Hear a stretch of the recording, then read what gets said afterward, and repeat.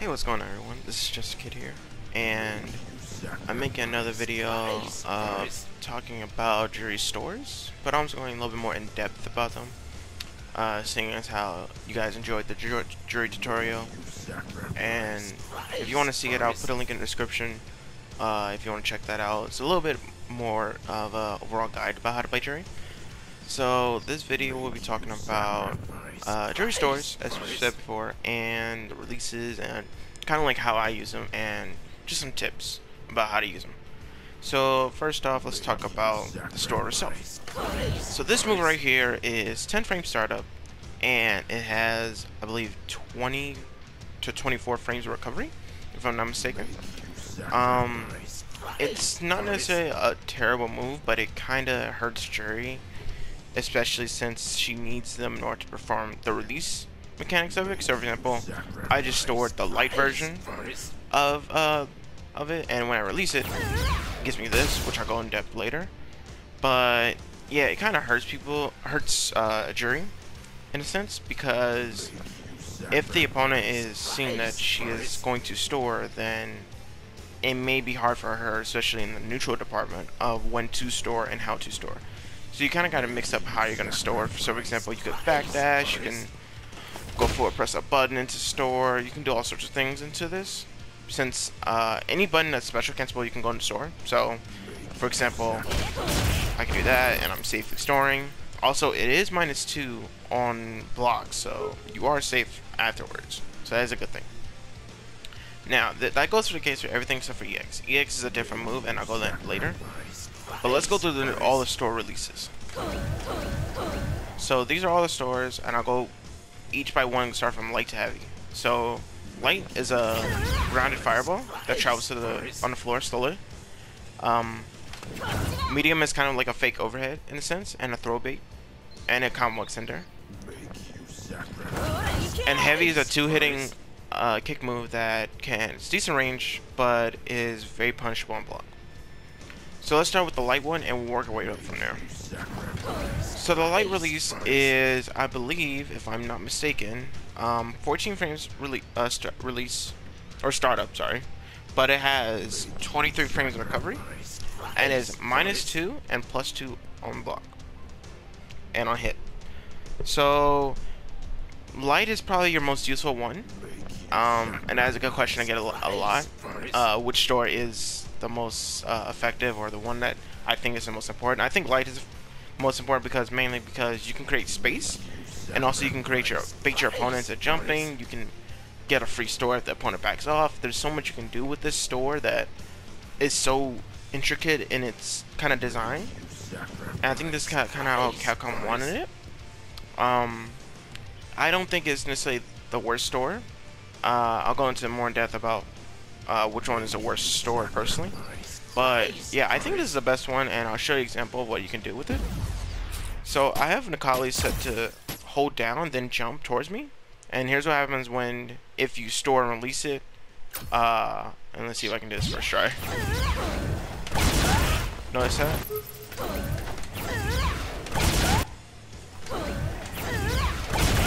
You have enough frames of this this release to be able to anti-air them or bait them into a jump of some sort. But again, this is practice mode, so you may not be able to create it in-game all the time, but roughly about 9 times out of 10 this could happen to a player who may not understand how to approach Juri. And the fireball just helps you create certain situations where you think that they may not think that it's your turn, but it actually is your turn. So for example, I'll show you, if I Nikali block all, and I do this from a range, I notice I'm +1 right there.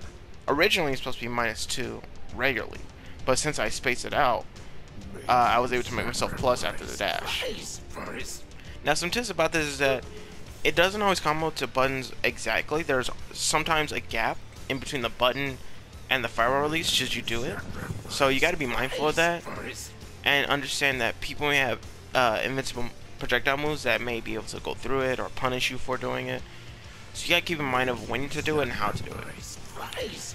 So the medium release right here is a fake overhead that can catch opponents off guard, It can go into combo extensions, and overall, just I don't think it's like I don't think it's I don't think it's the second best. I think it's the worst, primarily because if you miss a confirm, you are -4, meaning that pretty much everyone in the game can punish you somehow or some way. It is good for combo extension, especially if you know you're gonna get the combo. So, for example, I can show you a combo right here. It's definitely good for a combo such as that, where it's good Oki, good damage, and it's not bad. However, it's really the worst one, probably because if it was an overhead, it'd probably be better, and if it was a -4, it'd probably be a little bit better. But since it's -4 and it's not an overhead, then it's not really that great. It can catch opponents throw attacking, or potentially catch them maybe pressing a ground button or some sort, or a low button, because it does go over lows at a certain frame. But it's just not overall useful, especially if you're trying to think about storing in order to start the game. So now let's talk about Heavy. Heavy is a two-hitting special move that leads into Oki, as well as potential mix-ups. So right there, as you can see, I just said I have Oki. Afterwards, it doesn't matter if they're quick rise or back roll. This release is not necessarily bad. It is definitely good for if you're trying to do a confirm, or you're doing long range buttons, for example, right here. If you don't want to flip kick, you want to just really go to Heavy and get that damage in Oki. It's not that bad. But yeah, I don't think this store is not good nor great. It is -6 on block, so you have to keep in mind of that. But I think the benefits outweigh the negatives slightly. But yeah, I kind of use this as a combo extender or a combo ender. It's not bad for catching opponents off guard. It also absorbs a fireball, so you gotta keep in mind of that. So if you want to try and do something different with the fireball war, you can use this store to try and attack and change the method. But yeah, those are kind of like all the stores, kind of generalized and kind of going a little bit in depth, you know. But again, I think personally the most important one and the best one is light store, primarily because you can create so many different situations where you could be from negative to plus, or you can create a trap of your opponent. You can do so much with it, and it gives Juri a little bit more creativity, because she doesn't have much creativity as other characters in this game, so it's kind of different with her. But yeah, light store is definitely the best. I think medium store is the worst, primarily because it may not combo. It's not an overhead. It's punishable by a lot of characters, so it's not all that great. So the EX version of the store is actually not even a store at all. It's actually just a special move, and it's this. So the EX, and I like to call it the kicks just to make it simple, because it's a kind of a kick motion.